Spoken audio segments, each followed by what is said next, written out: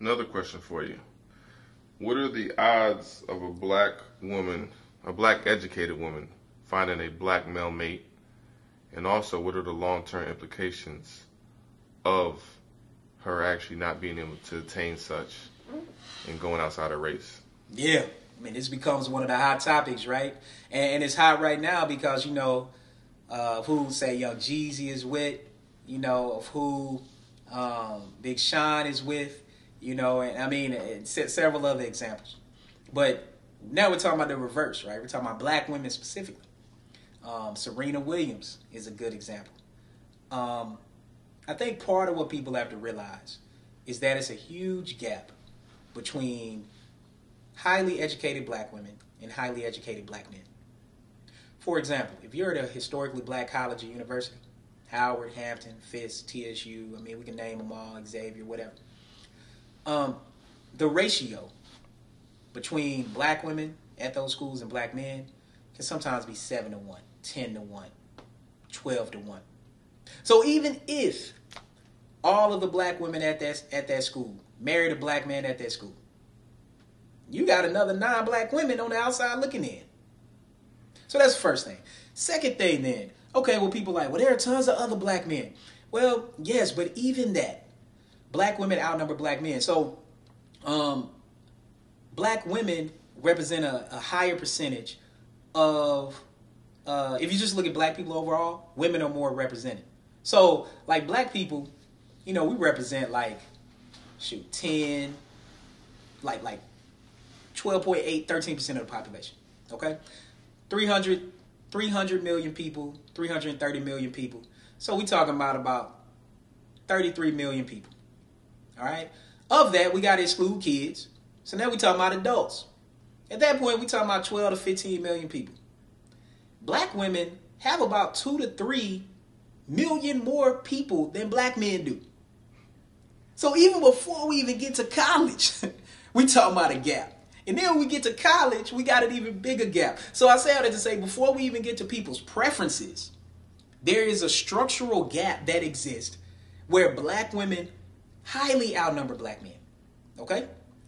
So then we get the black women who do get black men. All right? Now they're gone. So now we got all these black women. And then we got these black men who are oftentimes less educated than them. Less educated black men now deal with underemployment, unemployment. Not saying college educated black men don't too, but particularly black men who only have a high school degree or a GED. I know several of them, man, they great dudes, right?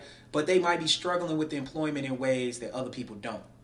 What that means is when men struggle with employment, they then aim to enact their masculinity out in other ways. Because for men, masculinity is mostly tied to being a provider. I mean, you got a man and a man can't provide. Oh man, like what does that do to you? And it's because we have a limited view of masculinity, but that is that part. So now black women are out here trying to date a black man who's less educated than her, who is struggling with employment, and she's sitting up here dressed to the nines with her red bottom shoes, walking with her Louis V bag, and he like, and now they don't went to some fancy Thai restaurant. The bill come, it's 120, and he like, what the heck I just get myself into? Because this is the life she living in corporate America, right? And then say if she like, you know what, I really like him, he really likes me, let's try to ride with it. What kind of conversations they having in the house? She come home talking about, yeah, today at the office such and such. She was like, how was your day? Oh, well, I went down and, they let me go early because we had finished up, work on the line. And, I had packed up all my boxes. So I was only there for 4 hours. 4 hours? So you only bringing home 4 hours worth of a check? Oh, now it done broke loose. Now, I'm not saying that people don't work this out. Because I know a lot of black women who have more education than the black man who they're with. But these are the problems that happen. So what does that mean for black women? Oh, well, maybe I'll look outside my race. And we already know the implications of that. But with that being said, one of the other issues black women then deal with, as beautiful as they are and as smart, as intelligent as they are, is they are the least desired group of all groups of women. So white men, Latino men, and Asian men desire them the least. There was a great study on Facebook that some academics did where they looked at like millions of profiles. You remember? Well, I guess people can still poke on Facebook. Like, I don't know who still poke on Facebook, but people used to poke people on Facebook. They did a study where they said, we're going to take people whose profiles look the same besides their race or their gender. We're going to have them poke other people. We're going to see who pokes back and who gives a response. And they found that black women got the least responses on Facebook.